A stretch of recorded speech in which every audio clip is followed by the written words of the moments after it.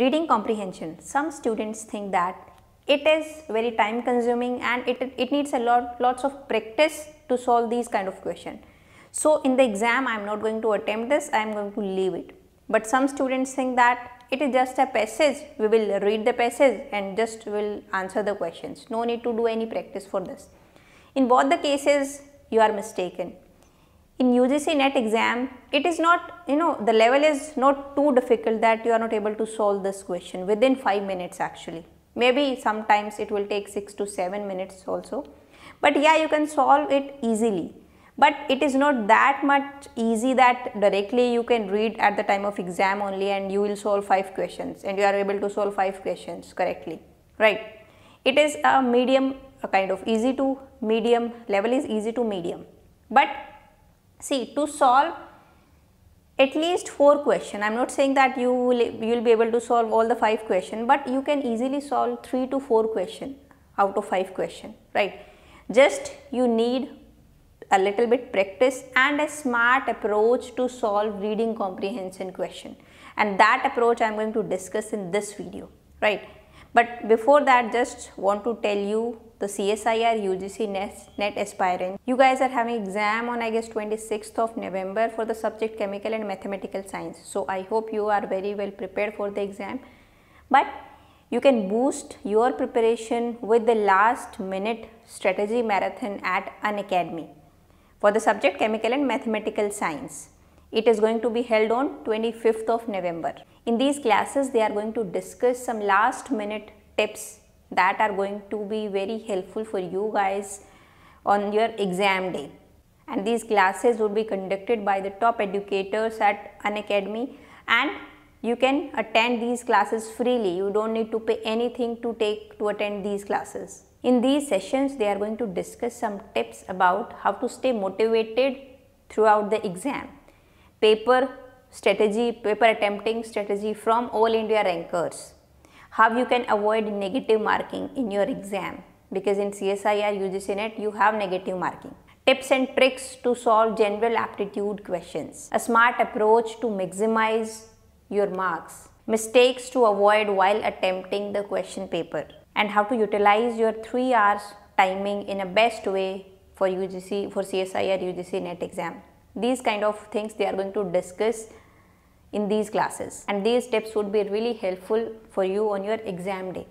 You don't need to pay anything for that. You just have to do what? To attend these live classes, you just have to enroll. All the details and the enrollment link I'll provide you in the description box of this video. If you are interested, you can go and check out. Now let us discuss the trick to solve reading comprehension question within 5 minutes. See, some students also have this doubt, also ask this question that should we solve RC question in the beginning or at the end. So I would suggest neither in beginning nor at end, because if you solve these questions at the end, definitely you will have less time at the end. You have 50 questions and 60 minutes, right? And at that time you have less time and you have pressure of solving the question. You have pressure of reading the passage, then solving 5 questions. Definitely you will not get anything from that passage if you read that passage, in pressure. So if you want to solve reading comprehension question, do not leave it for the end, and do not solve these questions at the beginning, because sometimes, yeah, obviously you got stuck somewhere and it will eat up your time, and definitely then at that time it will create pressure on you, like you have many questions left and you have less time. So rather than solving at the beginning, at the end, what you can do, in the first go you can solve the question, easy questions, right? Within 1 minute you can solve those questions, and then you can come to reading comprehension if you are good at this thing. But suppose if you haven't practiced anything, if you are very afraid of this thing, then definitely you should leave it at the for the end.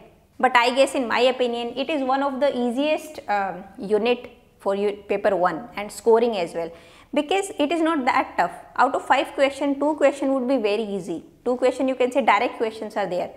You can just read the question and directly you will find out answer within 3, 4 or 5 lines of first 3, 4, 5 lines of that passage. 2 question would be average type of question, and 1 question is difficult question, or you can say indirect question. Like they'll ask what is the moral of this given passage, or maybe they can ask the title of this passage or what the author trying to say in this passage. To answer that question, you have to read that passage thoroughly. You have to understand the gist of that passage. Maybe that would be difficult for you, but you can easily attempt 3 to 4 questions if you follow a smart approach.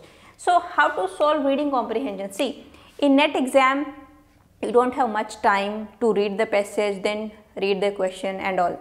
Don't follow this approach that first read the passage, then come to question. What you have to do, directly read questions. So don't read the passage first, read the question. Suppose you are reading first question, right? Carefully, because sometimes in question you have to take care of these kind of words like not true or only. These kind of tricky questions they can ask, right? And try to write down the special kind of words or keywords you can say, or lines you can say from that question, and just watch out the options given. You don't have to memorize the question and the answers given. You just have to go through those questions and the options to highlight some main keywords given in question and answer, right? After that, directly go to the passage and try to find out those keywords or those lines or maybe those numbers in that passage, right? I think for first 2 questions you can easily find out the answer within first 4 or 5 lines of that passage. And while reading, you have to read that passage with full concentration. It's not like that you are reading that comprehension and after reading 3 or 4 lines you are lost somewhere and you haven't get anything from those lines. You have to visit that passage again. So this is what wastage of time. With full concentration, read that passage at the first time only, that you will get what is there in those lines. Maybe you don't have to memorize the passage also. Don't have to memorize the passage. You don't have to memorize the question or the options given, right? But you have to read that passage with full concentration, with attentive mind. Like in first go, you can find out answer of the question, right? If you will read question first and if you will find out some keywords or some key points from that question or from that options given, then when you are reading that passage, your mind is trying to locate those keywords, and at that time it would be more attentive rather than without reading the question and you are reading the passage. At that time you will not get anything from that passage, I am damn sure. And sometimes maybe you find that keyword or that key point of that question in one line of that passage, but still it is not the answer of that question. Maybe the answer is within surrounding 2 to 3 lines. You have to read more lines to get the answer. So you have to focus, you have to read question very carefully. That is very important, and then try to find out the answer. And next, I have already told you, do not try to memorize the passage while reading. See, for first question you have done this thing. For second question also you have to do same thing. Read question, read options given within just few seconds. Try to find out, try to write down those keywords or main points of that question and answers, and then directly jump to that passage. Try to find out those keywords and try to find out the answer of that question, right? Now while reading that passage for these questions, it's not like that you just find out the answer of these questions, that's it. You have to understand, try to understand the passage, try to understand the gist of the passage, what the author is trying to say at that time only, because maybe 5th question is like this, indirect question based on your understanding. Maybe they are asking the tone of that passage, what is the title, or maybe what is the moral or something like this, right? So it's not like that, it shouldn't be like that. For 5th question you need to read that passage again. No, while reading that passage, for answering the questions, first, second, third or fourth question, just try to understand what the author is trying to say. So try to understand the gist of that passage in first reading only. And next step is, if you got stuck somewhere in the passage, suppose if you are not getting meaning of any word or any line, if you are not getting any line, do not stuck at that line, right? It's okay if you are not able to understand that line, if you are not able to understand that word, skip it and read next line, right?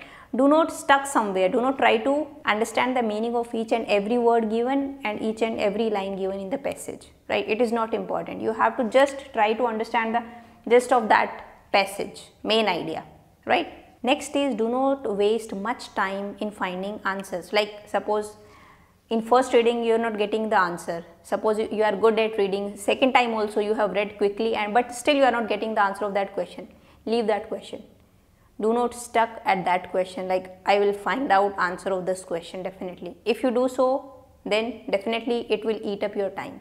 And remember one thing, the answers of the question would be always from that the information given within that passage. Suppose there is one topic on which the passage is given and you are aware about that topic, but still don't try to use your knowledge to answer that question. Like according to my knowledge, the answer would be this, but in the passage something else is given. So the answer would be whatever is given in that passage.